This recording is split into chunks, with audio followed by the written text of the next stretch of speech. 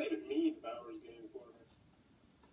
Ahoy there, YouTube! I'm back again today for another game review. But today, I am very excited to give a special thanks to Ingi Eggert, who supported our Kickstarter and said, "Hello, Iceland!" But today, we're going to be checking out Free Parking from Parker Brothers, the Feed the Meter game. This is based off of Monopoly. It's for 2 to 4 players, ages 8 to adults, and it'll probably take about 20 to 30 minutes to play.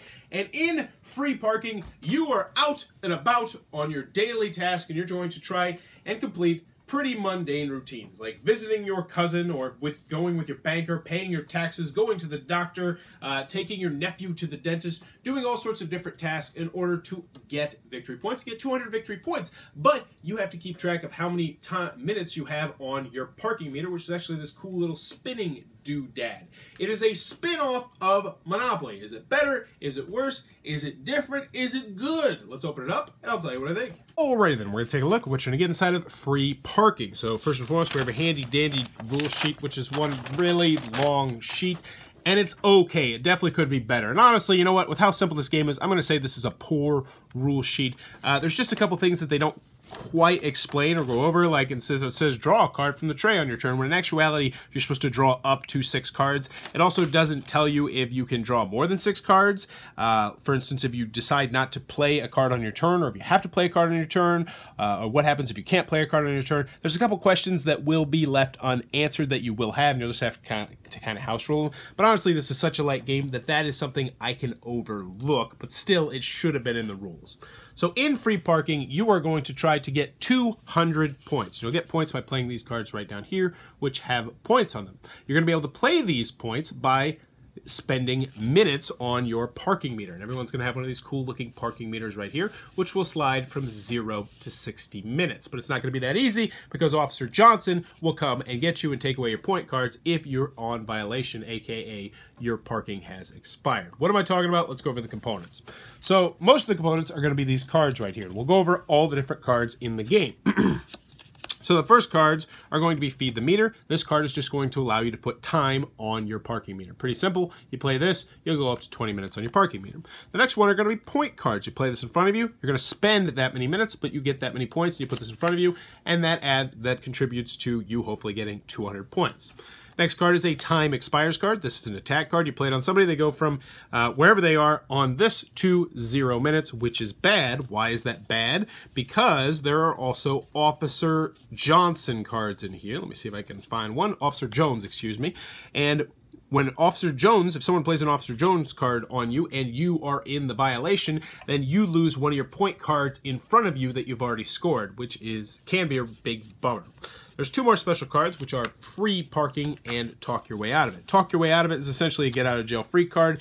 So if Officer Jones is coming for you, you play this card and you say, you can get out of here, Officer Jones. Also, this one will avoid bad second chance cards that might happen to you. And I'll talk more about the second chance cards in a minute. Free Parking is different. It's going to also allow you to ignore Officer Jones for an entire round. You play this on your turn, and then until it gets back to your next turn, you don't have to worry about Officer Jones coming and hassling you. Also, Free Parking on your next turn is going to allow you to play any one of these point cards without spending the minutes. So even if I was at 10 minutes, I could play a 20-minute card or a 60-minute card or any other card. The last cards I have are second chance cards, which you will have a chance to play at the end of your turn, and we'll go over those last. So let's just show you exactly how the game is played by playing a mock hand of it. So at the beginning of the game, you're going to start with 5 cards. Now the rules say draw a card, play a card is what you're going to do on your turn. There's one other option that I'll talk a little bit about later, but in actuality what they mean is draw up to 6 cards and then play a card. So I'll draw my 6 cards and you start on 0 minutes, and I will play this card right here. So I feed the meter, put it in the discard pile, and I go up to 20 minutes, and that's my entire turn, unless I decide to take a second chance card. So at the end of your turn, you always have the option to take a second chance card, which are wildly crazy swingy cards. They also are absolutely terrible. They feel like they're construction paper, but these, I'll just read a couple of them off to you. The player on your right loses a point card. Boy, you're generous. Everyone but you moves his meter to 60. Trade places with a player of your choice. This means you literally trade places. So if they have 190 points, you can swap them, and now they have where you're sitting and you have where they're sitting. You get their hand, you get their points, you get everything. You are rewarded for your speed in getting things done. If you have a point card, play it now. Just play a free point card. You're the only one, you poor slob, who moves the meter to 0. You're rewarded for... Oh, yeah. So, yes, there's some diverse cards in here. Some are good, some are bad. This is always a gamble going to these cards, but they will drastically impact the game, which some people are going to like, some people are going to hate. So that's what you're going to do. You're going to draw up to 6 cards. You're going to play a card. And then, if you'd like to, you can play a second chance card. And that's all you're going to do on your turn. Now, the other option that you can do on your turn is that you can discard 3 of your cards, draw 3 new cards, and then take a second chance card if you would like. And you're going to continue to do this until someone gets 200 points, at which point they will be the winner of free parking. And that, in a nutshell, is how this simple game is played. Alrighty then, free parking from Parker Brothers. What are my final thoughts? Let's go over the pros, let's go over the cons. First, on the con side, game's not going to be for everybody for a variety of different reasons. 2 to 4 players, very restricted player count, which is always a little bit of a bummer. Another con that I have with this game is the rule booklet should have been better. There will be questions that you will have and you will not know what to do. For instance, what if you can't play a card? Do you just discard a card? Do you not play a card? What happens in that scenario? It's not clearly explained. Also, the discarding process is a little bit wonky. There's a question here or there that you will have when playing this game, and you just kind of have to make up your own rules for it. Another con that I have with this game is the component quality of the second chance card is just so incredibly different. Like, everything else in this game is nice. The card stocks on the card is nice, and this thing is super nice, and the box is nice, and the insert's nice, and everything feels nice about this game, and then you get to these cards, and they feel like thick construction paper, and you're like, what? I understand that they were trying to go with the chance cards from the original Monopoly game or something like that. I mean, they don't even have text on the back. It just... And I'm gonna put this like right now. It feels like they designed this game and they were done designing this game without these cards. And then they're like, this game needs more. And they were just like, hey, let's add these second chance cards, which are wildly, insanely swingy and can change the game on the turn of a pin. Let's just add those into the game. And they were like, well, we've already made all the games. No, just get some construction paper, throw it into the printer, we'll print these bad boys off, throw them into the game, bada boom, nobody will know the difference, we'll wash our hands of it. It feels like they were added to the game after the design process was done, both component-wise and gameplay-wise, how it feels when you play the game.